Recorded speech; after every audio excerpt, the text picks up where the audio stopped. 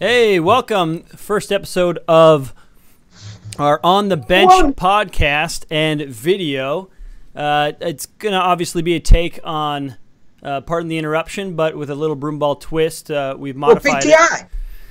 Obviously, you recognize the crazy man on the other side of me here, Matt Street. Why would they recognize me? Your beautiful face for your podcast.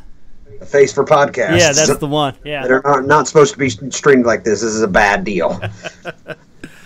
Well, so kind of the way this will work is we'll just, if you don't know, pardon the interruption, we run through some topics in a time frame so that way we can keep on and keep moving on. It leaves us the opportunity to get in what we want to say, but then leaves time leaving for more content later on. Street, you ready to take on the first topic? Yeah, the quick PTI version. I like it. Let's go. All right, so we got a lot to catch up with. So starting here, our Riverside Classic. A little bit ago. Yeah, just a couple months back. We got a couple months back. So MetX won the Riverside Classic. If you can remember back, what were your thoughts on the tournament with them winning that one? First time out. Maybe not their first time out, but first time that everyone got to see him, and wow, electric. A lot of speed. It's going to take people a while to get used to that. I was going to say, yeah, I definitely remember it. Lost to him, so they're going to be a lot to deal with this entire season. New team on the block. Yeah, and if you remember, I'm just looking at our what people can't see at home is we have our little cheat sheets we make. Nice. For all our tournaments. MetX ended up going in the tournament 4-1 with 15 goals for and 4 against. The championship game against Minnesota Chiefs was 4-0. So if you remember, the semifinal, though, was a 3-2 game in overtime against Kelly Lake. I think that's their new rival this year, the Kelly Lake MetX rival. Same Augsburg league there, yeah. Well, and they even just played each other. Which in league, which we can get to later on, but and just thinking of that, MetX won that tournament. Another kind of surprise run maybe might have been that Northern Invasion team run by our buddy Dane. Yeah, way to go, Dano. Hey, wait, hold on. How many names does that team have? How many names does Dane have for his teams that he's on or runs or? A lot of names. Yeah, he's changed it a bunch. It was Fighting Saints, and then it was, I don't know, it's Northern Invasion now because they have legit jerseys. I did get one, but you know how I like to collect those. Yeah. But yeah, so the Northern Invasion is now the team name. It was Fighting Saints. It was other stuff. I don't even remember. Blitzkrieg. That was my favorite. Blitzkrieg. Oh, yeah, Blitzkrieg. That's that. I want that jersey. When's the Blitzkrieg jersey come out? Well... you'll have to talk to Dane. Obviously, they're using the Broomball Central jersey sponsor to get those done, so maybe he can get a discount on that. There you go. So they went 2-2 in the tournament, but they actually played pretty well and made it to the semis. Ended up playing the Chiefs. It wasn't a close game. It was 7-3 in score, but it sounds like it was maybe a little closer and just some defensive mishaps on their end. Some defensive mishaps, yeah, with a 7. There'd have to be at least one. One or two. Yeah. Speaking of those guys, I'd kind of, they're a bunch of up-and-coming guys from a split team. I would like to see their goalie maybe try a blocker at some point. So moving on to the next topic, we're looking at Swanson. So is he going to stay with MetX? I thought Corey Swanson was going to retire this year. I think I've literally heard that every year I've known who Corey Swanson was. He gets in your mind. Playing those mind games. Yeah. Well, I mean, if it's any indicator, obviously you can see from the picture above, which we'll talk about next, that Canada Cup he just went up and won. But Corey's still the most dominant goalie. Without a doubt. In the league. I mean, obviously Shrugs is not too far behind, but I feel like he has a little bit I will venture to say in the sport. Well, yeah. I haven't seen much. I haven't seen better. I know there's a couple guys up there in Canada that would get close to touting that, but man, he is good. The thing with Corey is that he never has an off game. Right. So it's hard to, whatever team he's on clearly has an advantage. So that being said, if he's no longer with MetX, what does that mean for MetX? I mean, yeah, he's a game-changing goalie, but they're a real good team. I mean, that will be a hit, but they can still be they'll still be right at the top with or without him, in my opinion. They got a lot of speed. There's not a lot of there's not a lot to change up with what they got going. Missing Corey, it'll hurt a little bit, but not going to make a gigantic difference. Yeah, I mean, from playing them, we've played them with our team, and I played them with 7 on Kelly Lake now and other times. Yeah, speed is definitely a factor. They remind me of remember when the Chiefs first started and they split off from Barry's? Mm-hmm. Oh, my God. The type of pressure they just relentlessly go at you. Yep. You got those Stanton boys on there with MetX saying little young bloods running around. It's a nightmare to deal with. And I will say, even personally, Wyatt and I had maybe a little not a good start to our Broomball relationship starting out, but I've liked to see you've seen some maturity and some growth in him, not only as a Broomball player clearly, but even how he handles himself on and off the ice. It's been fun to see. Yeah, needs to happen. Yeah, yep. I mean, obviously the sport is working towards a way where I think we're transitioning out of an older brute mentality, the guys who used to play checking and whatnot, into more of a skill-based.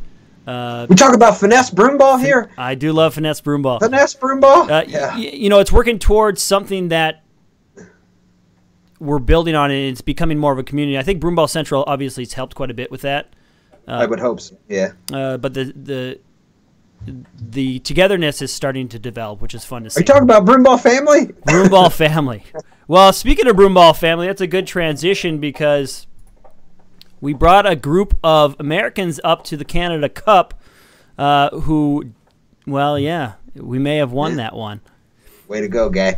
So, Team Kelly Lake wins the Canada Cup. On. That wasn't. I know that was on the jersey, but that wasn't the name. I'm just reading the title on the screen as I see it. It was the Eagles. Now. Well, yes. Okay, so the Eagles. What did the Eagles make up of teams? Chiefs, MetX, Legion, Kelly Lake. I don't know. There's more. There's a lot in there. Yeah. All of them. Fun to bring a team of top 5 ranking teams into a tournament and go play. I know. What did I miss? A team? Was there 5 teams? 6 teams? There's a lot of teams. All the teams. Sounds like a hashtag someone's left out. Yeah, it was a real good time. It was a real good time. Yeah, and thinking of that tournament, what were your impressions of? This was my first trip into Canada. I believe it was yours as well. What was your impression of that? I didn't like paying that $10 to get into that ring. I'm still a little sore about that. But the Ottawa Nationals were unbelievable hosts. Joe Keeley did a great job, ran a great tournament. We got to film it the whole weekend when we were up there. Had a hell of a time when I was there. Really don't have any complaints. Definitely go back. Yeah, it was run. Wasn't as miserable as I expected to walk up into the White Tundra and it'd just be absolutely terrible. We went at a decent time of year. It was great.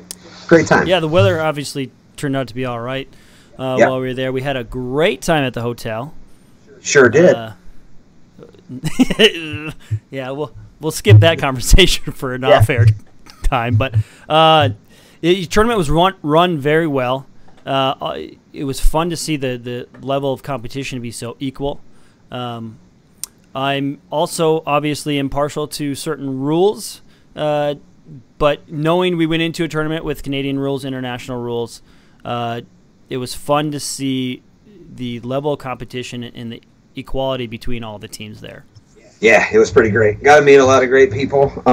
Saw the U.S. women's team do a fantastic job up there up north, and saw a lot of great broomball. We got to meet a bunch of people, including the Grant Dawson of Canada. Yep. He and our friend Sheila, who we might have to censor on the next time she calls a game. Oh my goodness. We might have to censor. Apologize to everybody. She does a fantastic job. She did a fantastic job. The classic line of the weekend was when Foreman decided to shoot the shootout shot from the dot, and she decided to just boop. Nice little expletive there. Yeah, of course. Of course she did.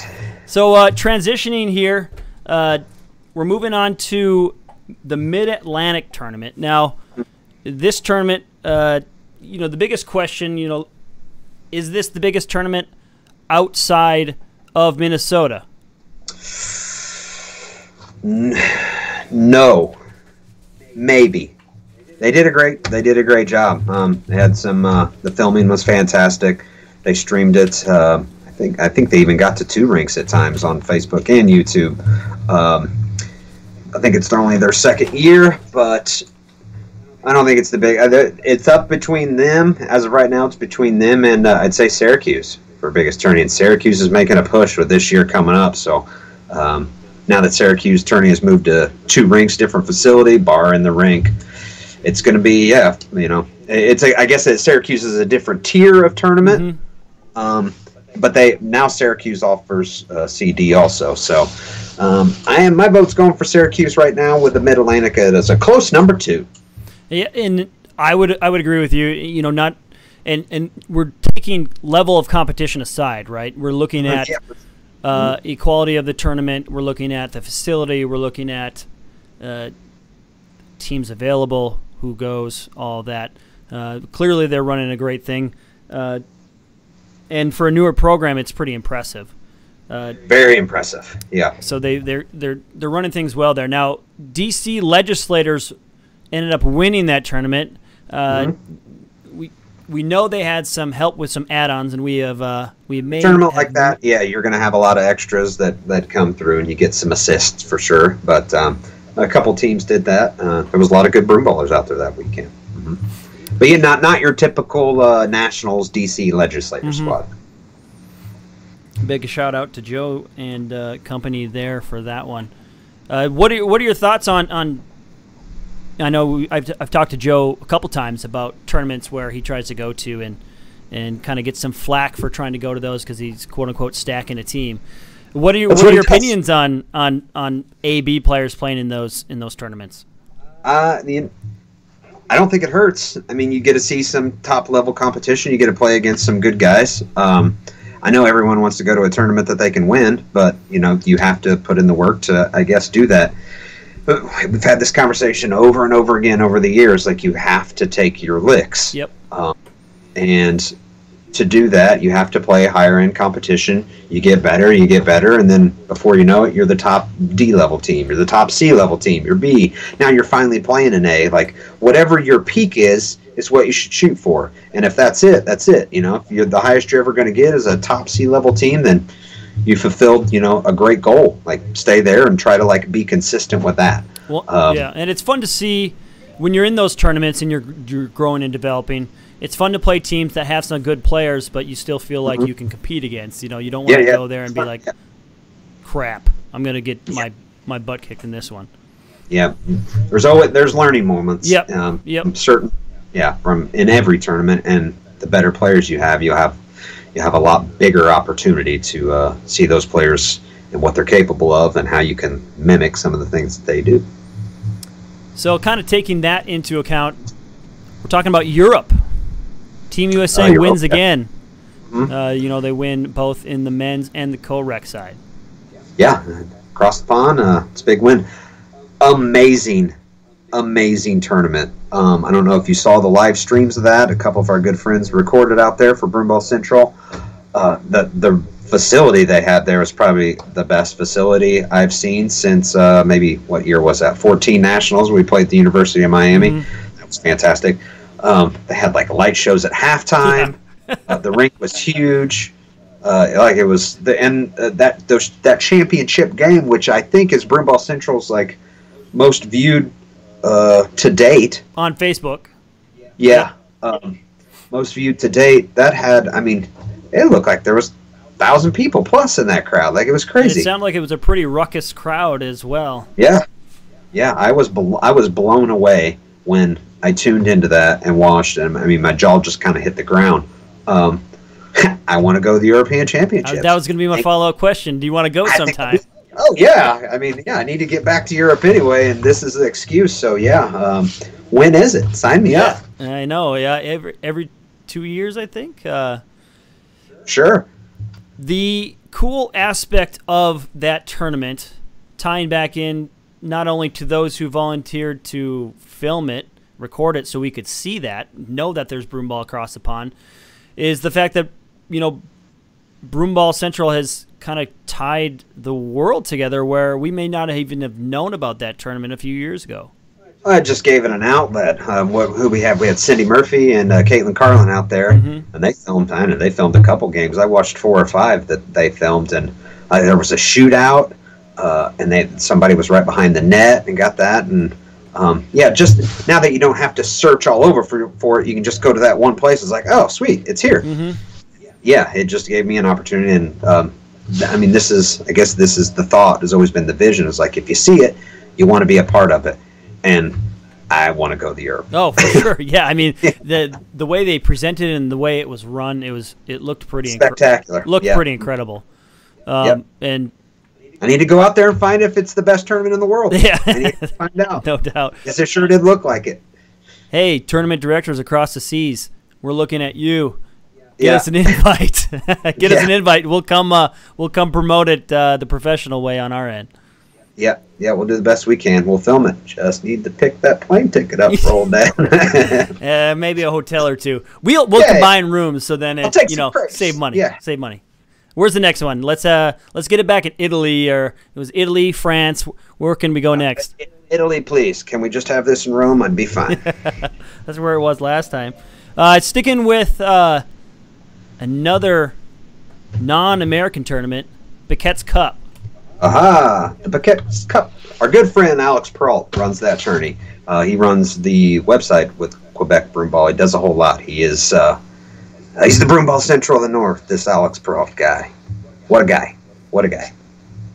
And, talking with Alex, and I know you've talked to him more than I have, but Canada is actually, how they're divided up. When they commit at the beginning of the year, they're committing to a team and they stick with them the rest of the year. Right. Alex was saying they're seeing more and more push for players playing in those co-rec tournaments due to non-checking. Do you? I have my opinions on this. What are your thoughts on checking in tournaments and the future of that within Broomball?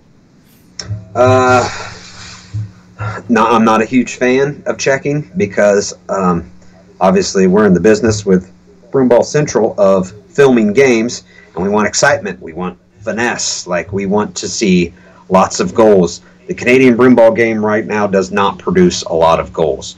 I think there may be a room for checking, but it needs to be implemented in a way that allows for a more free-flowing game. The game seems to me, having played in Canada Cup and Worlds, the two only checking tournaments, so I'm not an expert on the subject, but having watched a ton of Broomball, checking now, really slows the game down, and it limits the type of game that can be played. Well, and it limits a lot of the higher end players' abilities on the ice to see their electricity. Big guy I think of is Johnny Broomball, right? When we were at Canada Cup, essentially eliminated, and when we think of him down here in a non-checking scores 1 or 2 every game. Finesse space. Yeah. I mean, the guy is electric, and it takes away from that. The small nets is clearly something that it will eliminate scoring. The red line is another thing where you and I actually disagree. I'm a big floating blue line guy. I think it promotes more fast breaks, more opportunity to break in. I know you're kind of partial between red and blue. To me, it's not like, there's going to have to be a little give and take if we're ever going to get the rules on the same page. And that, to me, wouldn't be the fight. The fight would be checking. And honestly, I think there might be, a way to implement checking to where there can be at a high level. That's kind of the thought, having checking at a high level, because, hey, you have, the most physical, capable guys, there should be some checking involved. Just like, but look what the NHL has done over the years. Like, they've toned it more and more back, so you get more excitement. It's the same thing in Broomball. Yeah, I mean, the biggest example I can see is in Broomball. My first shift in that tournament, I flipped a ball into the zone, and then within about 5 seconds after flipping it, thinking I'm safe, I start running, and I got absolutely waxed. Right, and I'm thinking like, whoa, I had the ball 5 seconds ago. How can I still get hit? And that's, so it.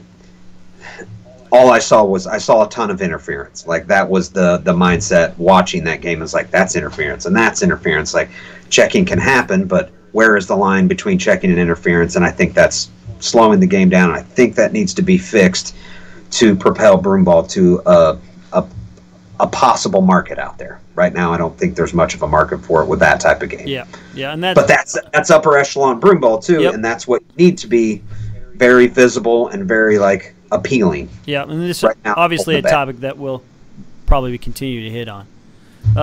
Switching to something a little different, MetX, the Meg released its poll a little while ago. We're a little late to the game here. MetX finished number 1, sure, which makes sense based on how their results have gone. This year I have totaled here. MetX in tournaments is 11-4 with 42 goals for and 13 against, so that's a plus 29 goal differential. Right, a lot of MetX talk here. Well, I mean, when you win 2 of 3 tournaments at the beginning of the year, you kind of get the gist of the talk. So, I think Chris got underneath your skin. I think you're just trying to make Chris happy here on this deal. Oh well, you had enough to say the other tournament about that. Yeah. So the real question is, we talked about Corey earlier. Imagine Corey's gone, as everyone speculates that he'll go back to CNL. Mm-hmm. Can MetX stay in the top 5? They're competing with a Kelly Lake, the Minnesota Chiefs. Top 5 in the U.S.? In the U.S., yeah. Yeah. You think top 5? Yeah, without a doubt. Where in the top 5 would you put them at the end of the year then? Right now they're still number 1. It's hard to argue with results. Yeah. What's going to change? They're a new team. I just see things getting better. Being a new team, teams will probably figure some things out, develop some strategies, get a little game film on them. Happens. That's how it works. But at the same time, that also gives them more time to become a better team, and they're traveling. They're going to Syracuse, They're playing in every tournament back there. They're a young team, and they're excited. They're fresh. They're feeling good. Yeah, I've got them at number 1 at the end of the year. They're the team to knock off. We just played them. I played with Kelly Lake during league play at Augsburg, and we just played them on a Friday night. Ended up losing to them in overtime, 2-1. They scored on a power play goal there, but they were ready to go. They had their whole squad. Everyone showed up. We showed up with our 7 guys, and they were ready to party. Yeah. Probably practicing out there in the parking lot. They're fired up. Team to beat. Well, and what's more fun than a team that's young, athletic, quick, and wants to show up and play the sport that we all love? It sounds like a nightmare. It sounds like a nightmare. Good luck, everybody. And to be honest, the game was pretty clean.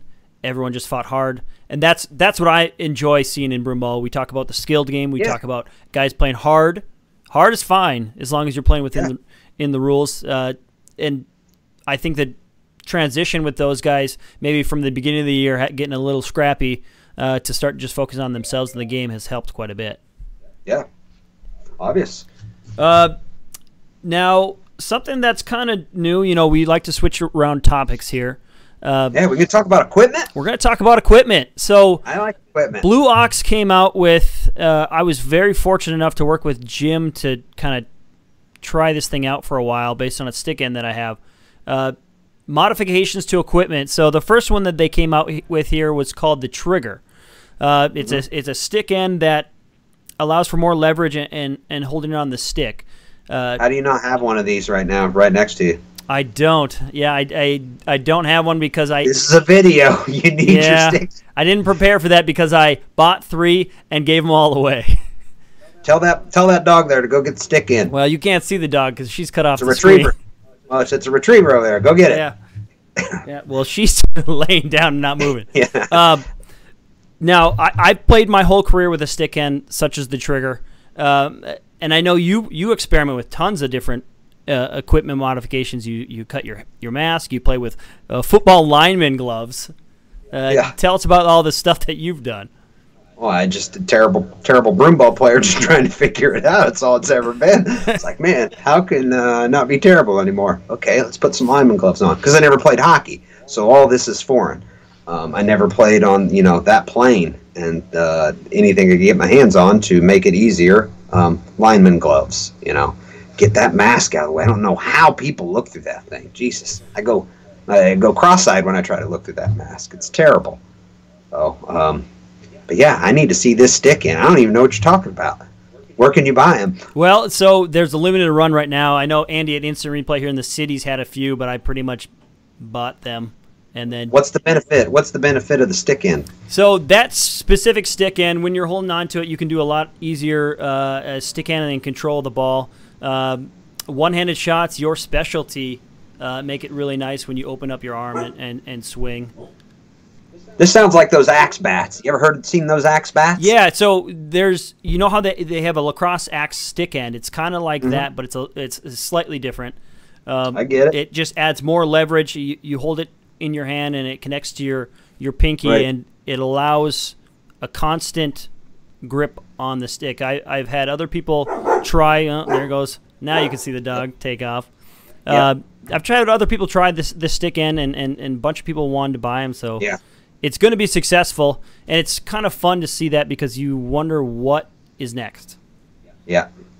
Because Blue Ox is constantly developing. There's D-gel, Acacia, and hopefully by doing that, we're going to encourage more development within the sport of broomball. Obviously, biggest thing is cost.